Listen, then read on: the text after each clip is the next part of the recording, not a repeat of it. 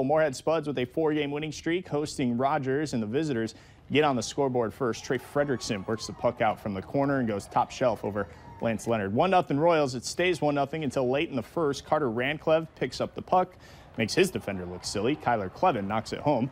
Tie game after one. Now in the second, and the Spuds break the tie. Ethan Frisch over to Ranclev. Bar down, 2-1 Spuds after two. Spuds add 2 more in the third and take a 4-1 win.